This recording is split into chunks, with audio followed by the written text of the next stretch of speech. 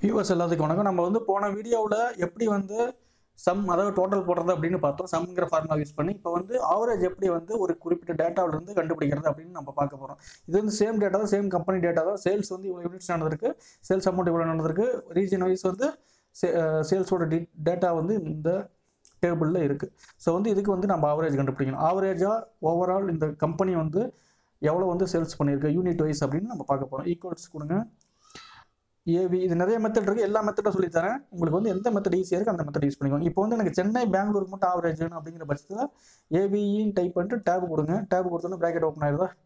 சென்னையை செலக்ட் பண்ணுங்கள், comma பெங்களூரை select பண்ணுங்கள், ப்ராக்கெட்டை க்ளோஸ் பண்ணுங்கள், என்ட்ரு கொடுங்க. 450 ஆவரேஜ் வந்துருச்சா. இது ரெண்டுக்கு மட்டும் ஆவரேஜ் எடுத்துருக்கோம் நம்ம. 500 + 400 900 டிவைடட் பை 2 450 ஆன்சர் வந்துருச்சு. பட் எனக்கு வந்து எல்லாத்துக்குமே வேணும் அப்படிங்கிற பட்சத்தில் ஏவிஇ ஆவரேஜ் மாதிரி டைப் பண்ணிக்கோங்க, டேப் கொடுத்துக்கோங்க.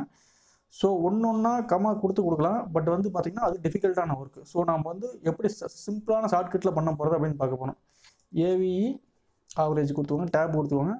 கொடுத்துட்டு இதை ஃபஸ்ட்டு செலக்ட் பண்ணிக்கோங்க. ஒன்று இங்கே ப்ரெஸ் பண்ணிட்டு நீங்கள் டவுன் ஏரோவை ப்ரெஸ் பண்ணிட்டே வந்தீங்கன்னா, இப்போ ஷிஃப்ட்டை ப்ரெஸ் பண்ணி டவுன் ஏரோவை ப்ரெஸ் பண்ணிட்டே வந்தீங்கன்னா எல்லாமே செலக்ட் ஆகிருக்கும். இந்த செலெக்ஷன் பண்ணியிருக்கோம் பார்த்தீங்கன்னா இந்த டேட்டா, இதோட எக்ஸலில் வந்து இது பார்த்திங்கன்னா ரேஞ்ச் அப்படிம்பாங்க.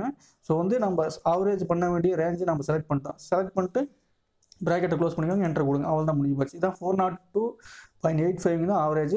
இதை வந்து ரவுண்ட் ஆஃப் பண்ணோம்னா இந்த இடத்துல இருக்கிற பட்டன் வச்சு நீங்கள் ரவுண்ட் ஆஃப் பண்ணிக்கலாம். So 403ங்கிறது average. ஸோ இதை அப்படியே காப்பி பண்ணி இங்கே பேஸ்ட் பண்ணாலும் சேல்ஸோட ஆவரேஜ் வந்து அப்படியே வந்துடும். ஏன்னா வந்து இங்கே இருக்கிற ரெஃபரன்ஸ் வந்து பார்த்திங்கன்னா அப்படியே இங்கே வந்து சேஞ்ச் ஆகிடுச்சு. இங்கே பார்த்தீங்களா, இங்கே வந்து G5 to G11 இருக்குது. அதை இங்கே கிளிக் பண்ணி இந்த ஃபார்முலா பாரில் பார்த்தீங்கன்னா H5 to H11. எக்ஸலோட அட்வான்டேஜ் அதான். நம்ம எங்கே காப்பி பண்ணி ஃபார்முலாவை எங்கே காப்பி பண்ணி எங்கே பேஸ்ட் பண்ணாலும் இப்போ பார்த்தீங்கன்னா இதுக்கு இந்த இடத்த ரெஃபர் பண்ணிகிட்டு இருந்துச்சு. இப்போ காப்பி பண்ணி இந்த செல்லில் இருக்கிற இந்த செல்லில் போட்டோடனே ஆட்டோமேட்டிக்காக இந்த ரேஞ்சை ரெஃபர் பண்ண ஆரம்பிச்சு. எக்ஸலோட அட்வான்டேஜ் வந்து அது வந்து நம்ம எந்த அளவுக்கு யூஸ் பண்ணுறோமோ அந்த அளவுக்கு வந்து நம்மளுக்கு அட்வான்டேஜாக முடியும். ஸோ வந்து இதான் வந்து ஆவரேஜ். வீடியோ பார்த்ததுக்கு ரொம்ப தேங்க்ஸ்.